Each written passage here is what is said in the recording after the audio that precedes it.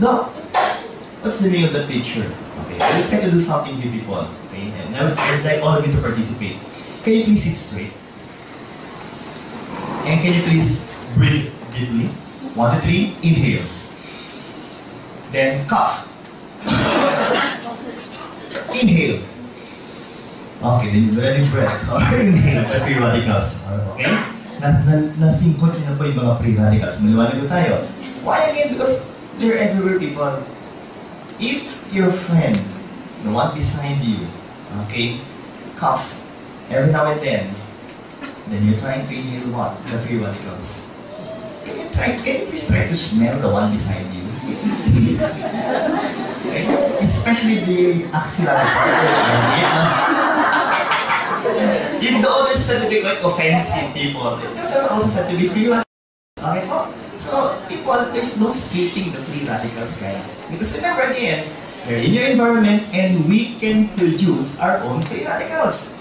So people, again, what will happen here? These are the possible sources that we've already mentioned earlier. And these are the possible diseases that can happen to you. Guys, just try to pick one. They're for free. Okay? Because of the free radicals. Now, people, this is what we need. I would like you to shout it now, guys. What do you always want? Antioxidants. They're mainly derived from plants. They're plant-based nutrients. They will serve as your defense and, of course, your free radical scavengers. Why? What will they do? They will try to prevent and repair damage done by the free radicals.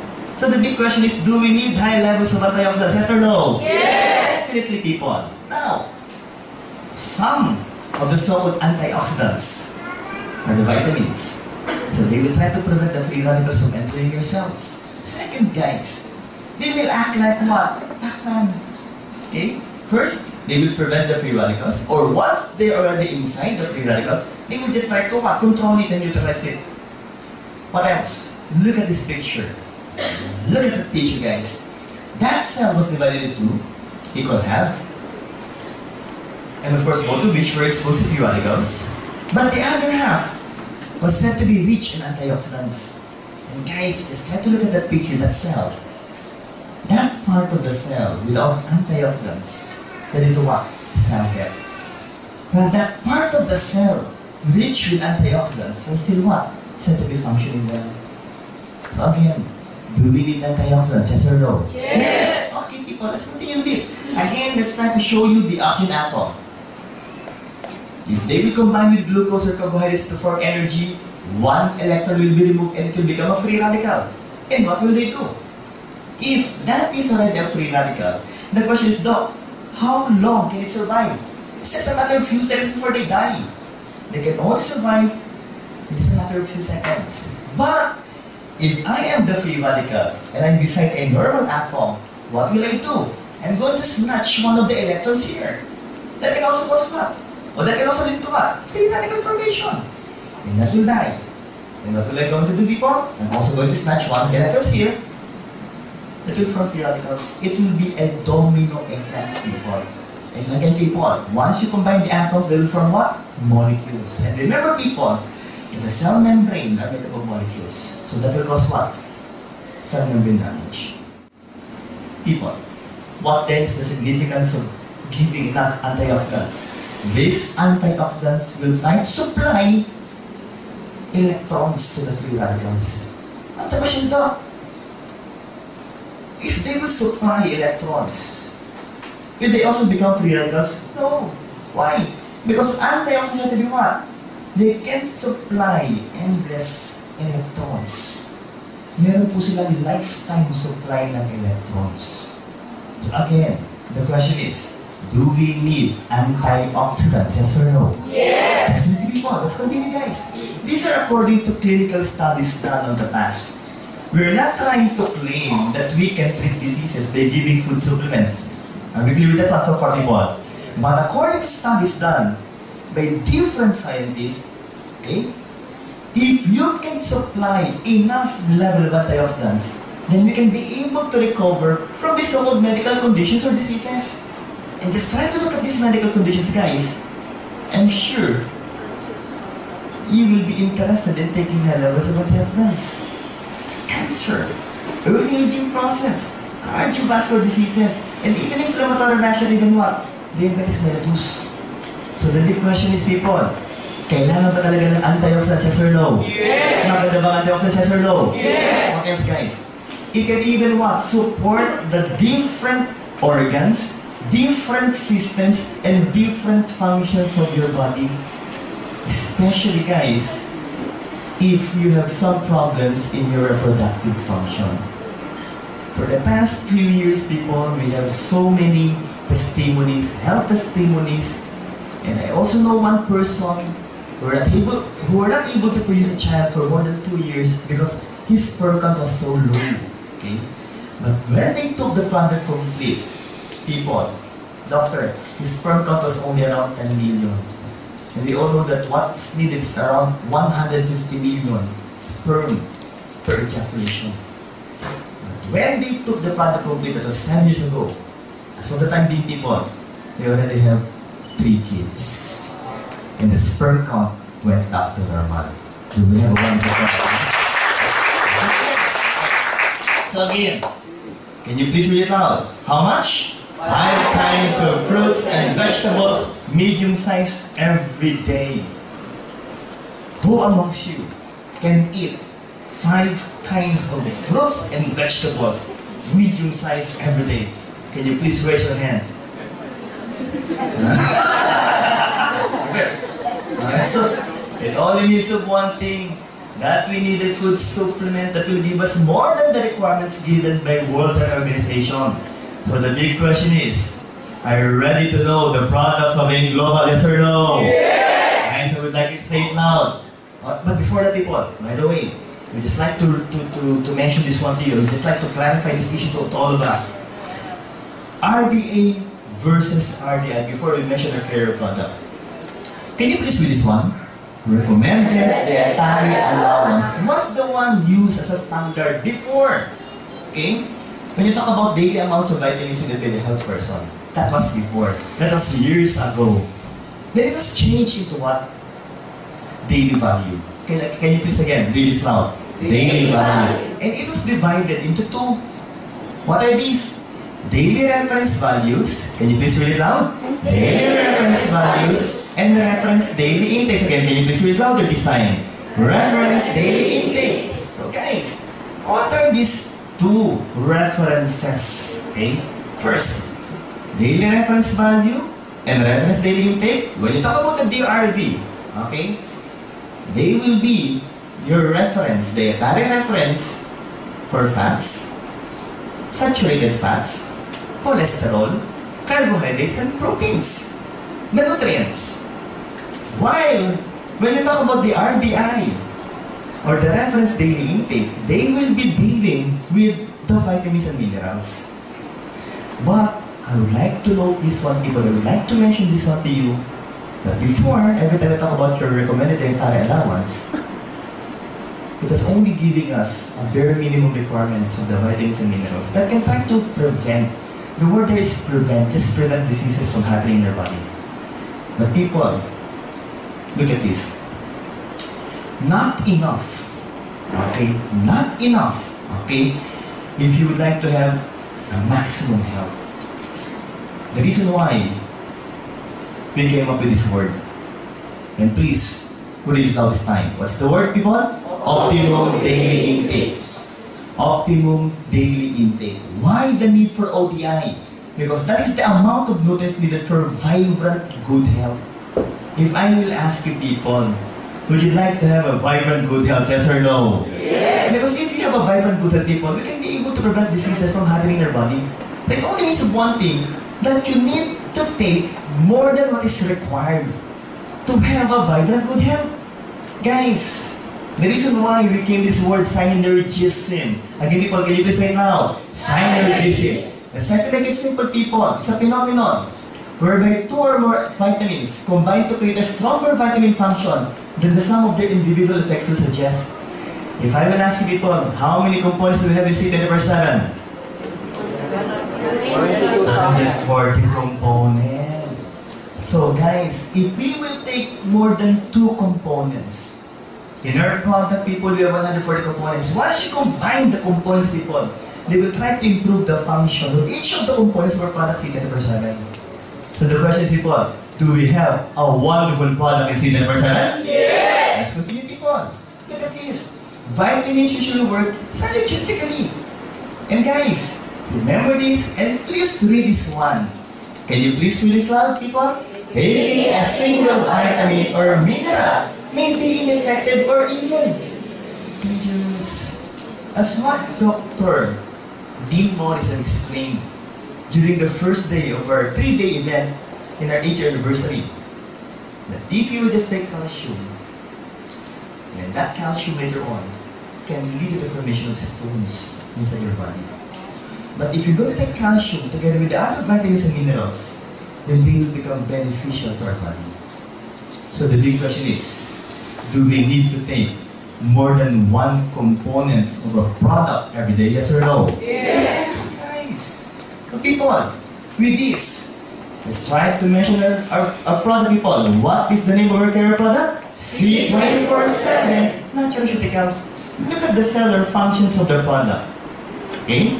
And again, with that, people, the question is, maganda ba ang talab ng produktong C24/7? Yes or no? Yes! Now, the components. Look at the components.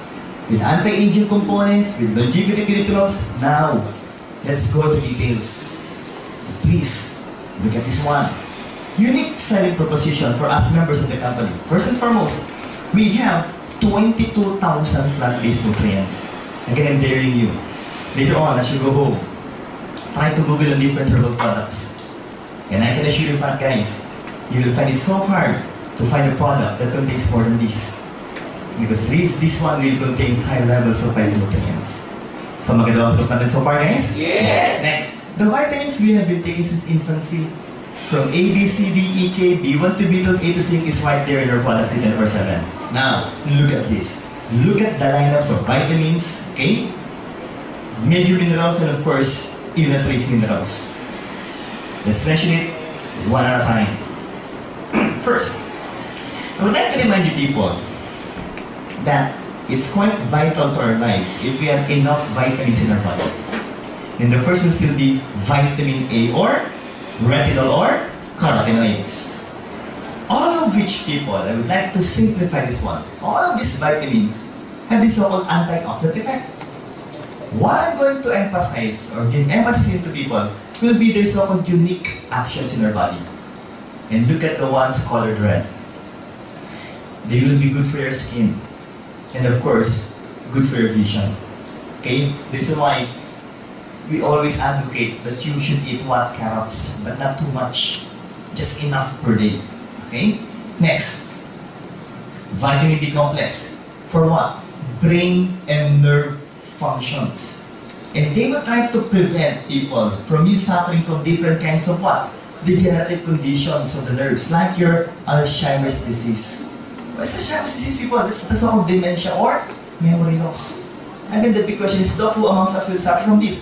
We cannot tell who. Okay? If it will happen, it will happen. But again, there's also old saying, people, that prevention is better than cure. So if I were you guys, I will take a product that contains complete vitamin B. Next, vitamin C ascorbic acid. What is the function? Strengthens the body's immune system. In all honesty, guys, if you're going to analyze the vitamins, vitamin C will still be one of the best. But it will be best taken with the other sort of vitamins available in the market. But don't worry, people, because all of these vitamins are already present in our product C24/7. Okay? Next one. What else? Vitamin D. Normal bone growth and teeth formation. Ladies and gentlemen, the problem is, once the ladies reach the age of 45, so I would like to ask you, and I would like you to be honest, who amongst you ladies are already 45 years old and above? Can you please raise your hands? Madami na. So, the problem is menopause. Okay? And once you reach the age of menopausal stage, then the big problem is, of course, osteoporosis. Your bones are becoming brittle. The more reason that you need to take products that will give you vitamin D, it's mainly because it will try to to guide the calcium from the intestines to go inside the blood vessels, then towards the bone to strengthen the function of the bone. So do we need vitamin D, yes or no? Yes! What else, guys? Vitamin D, oops! Antioxidants, and so on and so forth. But for the males inside this room, for the males, can you please read this? Treats male infertility. So if you try to improve the function of your, womb, okay? It will try to improve the function of your junior. If you would like to produce kids, babies, guys, then you must, the word is must, have enough level of vitamin E in your body. Next, vitamin K or pyrroquinone, essential in blood clotting. Every time a baby is born inside the nursery, the nurse are already giving what? Injections of vitamin K. Why? In order to prevent bleeding episodes for the newly born kids. Okay? So guys, are the vitamins good? Yes or no? Yes. Next, people. Let's talk about major minerals. And people, calcium is said to be the what? The most abundant mineral in our body. And 99% of which will be in your bones and teeth. The simple question is, no, 99%, how about the 1%? For your information, people, do you know that we need calcium for our muscles? Why? Because we need the calcium to start muscle contraction. So people, again, you must be able to know that you need to have normal amount or levels of calcium if you want your body to function normally, especially your muscles. Okay? It's not just about the bones that eat, it's more of the muscles, people. Next. What else? Look at this. Chloride. Normal acid-base balance of body fluids and normal blood volume and pressure. People, if you're going to combine chloride with sodium, it will form what? Salt. Okay, so still people, we need to eat a little portion of salt, but not too much, because if you're going to increase sodium chloride, then most probably people, it can lead to what? Hypertension. Okay? Next, magnesium. I would like you to read this one, people. What do you call this one? Anti-stress mineral. So look, what will be the function? If you will take a product that contains magnesium, there will be a production of this so-called feel-good neurotransmitter. And what's the word? Serotonin. Can you please say it out again, people? Serotonin. Guys, it will relieve stress and anxiety. Let me ask you simply, people. Are we suffering from stress, yes or no? Yes. Do we have a stressful life, yes or no? Yes. Just look at the one beside you. If it will cause stress, then try to eliminate those people. No, please guys, we need this one magnesium, okay po? What else?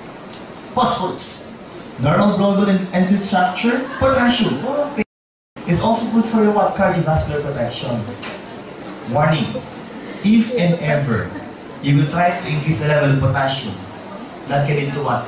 Tachycardia. Or that will try to increase heart rate, and that will be the detrimental part. What else? Sodium. The combination for potassium, proper nerves and muscle functions, and normal blood pH level. Then of course, let's talk about sulfur. Guys, again, can you please read this loud? Healing mineral wine. Because sulfur is needed, essential for glutathione, coenzyme A, and vitamin B1 synthesis or production. Again guys, every time we talk about glutathione, do we need glutathione, yes or no? Yes. Ladies especially, every time we talk about glutathione, what's the first thing that will enter your mind? Whitening. Partida lalaki pa nagsalita, no? So whitening, okay? It will make you look better and it will make you look younger. Okay? So do we need glutathione, yes or no? Yes. Okay, what else? People, trace minerals from you. Insulin activity in the body will be stimulated. And that can control your blood sugar, people. Not just the sugar, but also the cholesterol, and of course the fats or the triglycerides. Copper for enzyme production. The one that can speed up your metabolism. What else? Fluoride. Okay. That can prevent what? To decay. So again, if you're going just to analyze people, everything you need, everything your body needs, are right there in your product C24. Okay. What else? Iodine, energy production, and fat metabolism. If I'm going to ask you people, If you have low levels of iodine, most probably, guys, you will suffer from what kind of a disease? Goiter. That's why the main problem for those living in mountainous areas, guys, like Baguio, is of course goiter. Why? Because of the lack of what? Fish that contains high levels of iodine. Okay? What else? Guys, can you please read this one? Iron, the most important mineral. Why? Because for the transport of oxygen. Who amongst you guys have suffered or still suffering from anemia? Can you please raise your hands? 1, 2, 3, 4, 5. Tita, what are the usual symptoms every time you suffer from anemia? Nahihilo, dizziness, easy fatigability. You get easily tired. Why? Because every time you move, people, remember, every time you move your muscles, you are producing or you are trying to waste energy. Yes or no? Yes. But since you don't have enough level of hemoglobin, you will have low level of oxygen, and the production of energy will also be low. And that is the importance of having a normal amount of iron in your body. Next, manganese. Prevents reproductive dysfunctions or even what? Again, infertility. Let's continue with one. Molybdenum. They will try to eliminate sulfite toxins. Selenium. Uy! Every time we talk about selenium, guys. Are you familiar with Selsun Blue? Naku, mukhang hindi mo yata alam ang Selsun Blue, no? Shampoo. For the hair. Why again, people, anti-dandruff? Because selenium is doing what? Anti-fungal. Okay? And also, they will work synergistically. They will work better with vitamin E as what? Antioxidants. And of course, zinc is quite important. Why? Because they will try to activate T lymphocytes that will try to fight infection. So guys, with all of this so far, do we have a magnificent product in C24/7? Yes or no? Yes. Can you please give a hand for our product so far? Yes. 12 whole fruit juice blends. People, look at this. Look at the colors. Look at these fruits. It's really good. They're really good, guys. But every time you ask me though, of course, one of the best will still be pineapple. But once you reach the age of 45 or 35, okay, I would like you to eat what? The berries. Because they're proven to have, but the function is to what? They will try to bring down the level of cholesterol. They will try to normalize your cholesterol. Okay? Which means they will try to improve the flow of blood. Now, look at this. These are different kinds of studies that will try to show to you different fruits, especially cherries or berries, with high levels of antioxidants. Let's try to know this one. Cherry, okay, blueberry, blackberry, strawberry, raspberry, plums, orange, grapes. The question is, are they present in our product C24/7? Yes or no? Yes! Same thing here. Those are also the fruits found in our product C24/7. And also the same thing with this one. Even the plums are right there. Next, okay? We've tried to make it simple. We've tried to summarize the functions in table form. I will no longer mention everything, people. I'd just like to note here that if you're going to look at a product that has high levels of antioxidants, that will be good for your cardiovascular system, that will also be having an anti-cancer activity, it is right there in the product C24/7. Same thing with this one. So the question is, people, maganda ba ang C24/7 so far? Yes or no? Yes! Pakipalapan nga po guys. Next! Helpful vegetable juice blends, people. Again, these are the lineup. We have 12 here. But let's try to make it simple again. Antioxidant, cardiovascular, anti-cancer, everything is right there. Next. Again, if I will ask you, how much was the requirements, fruits and vegetables given by World Health Organization per day? 5. In our product, people, we have how much? 12. Have we gone beyond the requirements, yes or no? Yes. Let's continue, people. We have 18 amino acids. Guys, when you talk about amino acids, the very simple definition is they are the building blocks of proteins. Can you please say it now? Building blocks of proteins for growth, repair, and maintenance of body tissues. They will also serve as your enzymes, neurotransmitters, of course, hormones. We have two types of amino acids, the essential and non-essential. If I'm going to ask you, do we need essential amino acids, yes or no? Yes. Do we need non-essential amino acids, yes or no? Yes. The answer is said to be yes or no. Okay? Do we need non-essentials, yes or no? Patay.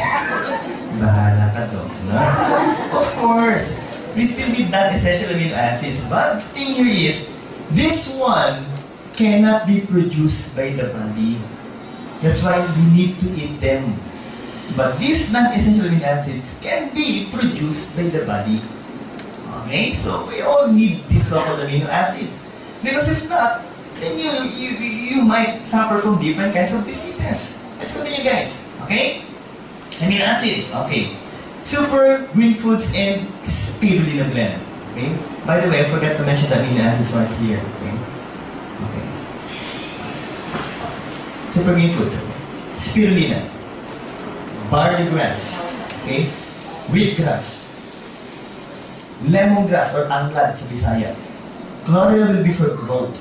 And cilantro will be for cough. But still, the most famous will be what? Spirulina. Okay. We all know people that the one that gives the green coloring pigment to the plants is called chlorophyll. But again, for us to have a better picture of the so-called different green plants, again, just look at this. Antioxidants, cardiovascular, anti-cancer, and even for what? Prevention of gallstone formation. So ladies, if you have a high history of gallstone formation in your family, then please, try to take our products C24. What else? Let's continue. The same thing applies to this one. Antioxidants, lowers blood sugar, cardiovascular, and of course, anti-cancer activities po. Let's continue. Mushrooms. Guys, just look at the mushrooms. Okay? We have this so-called shiitake, iritake, maitake, yamshitake. Everything's all about atake. Why? I know honestly, I always try to make it as a joke, but in all honesty, people, it really has atake components. Why? Just look at this. Antioxidants, anti-cancer, anti-inflammatory, antibacterial, antiviral, and antifungal. So guys, do we have a wonderful product in C24? Yes! Next, okay, digestive enzymes. Guys, this will be needed for the breakdown of macromolecules. When we talk about macromolecules, they are said to be the large molecules, the carbohydrates, proteins, fats that we eat, into smaller building blocks or micromolecules. Guys, if we will eat carbohydrates or starch, in our mouth, people, we need what? Salivary amylase. The question is, do we have salivary amylase, yes or no? Yes. Now, if you will eat meat products like pork and beef, then you need protease. The question is, people, do we have protease down there, yes or no? Yes. And guess if you will eat fatty foods, tama ng baboy, okay, tama ng bata, hindi ka napapailing na, mag-store yata yun, then you will need what? Lipase. So people, kompleto ba ang laman ng produktong C24? Yes! Pakipalakpakan na po ito. This one, in our presentation, lagi lang binabanggit, bypassing. But just try to look at the herbs and special nutrients in our product. First will be bioflavonoids, antioxidant, anti-cancer, cardiovascular protection, and so on and so forth. Next, okay, again, that will be in table form. Siberian Ilatero roots. One of the most significant functional which is to what? Boost your body's immune defense, increases body stamina and endurance, and relieves stress, and of course, reduces fatigue. Next, inositol. What's that name? Vitamin B8. What is the function? Triggers the calcium release in cells. And they will also participate in virus transmission of what? Messages in the central nervous system. So if you would like to improve the function of your nervous system, people, then you need what? Inositol. Guys, let's continue. Choline, precursor of acetylcholine. And what is that? A neurotransmitter again for your brain. Essential in cognitive reasoning, memory, ability, and of course, muscle control. What else? Let's continue. Para-aminobenzoic acid, pro-vitamin or cofactor what? Vitamin B complexes. And if you're going to analyze people, they will work hand in hand with inositol, vitamin B5, and B9. Guys, especially for those whose age is 45 and above, in preventing the gray of hair due to stress and vitamin D deficiency. Ano ito talaga? May kinalaman na stress sa pagputi ng buhok? Yes. So, again, if you would like to slow it down, or most probably prevent it from happening, so please people, we need PABA or para-aminobenzoic acid. Okay? Next, protein. Compound yellowish to greenish color and present what? Flavonol glycoside. Slows aging process. The reason why we take the product C24 is of course to slow down our aging process. In all honesty, I've already proven that one slows aging process. Why? Because every time when we had a reunion, our 25th year after high school, people, that is silver ba? Yes, sir. Okay, silver. When I was able to see when I saw my classmates during our reunion, you know what happened, people? I called them ate and kuya. Why? Because number one, galaman yung chan. Number two, yung buhok shaggy. Shaggy po, no? Or even up down, no? So, why? Because we have a very wonderful product in the presence of C24/7. The coloring pigment to all fruits and vegetables, and that's quite essential. People want it contains high levels of antioxidants. What else?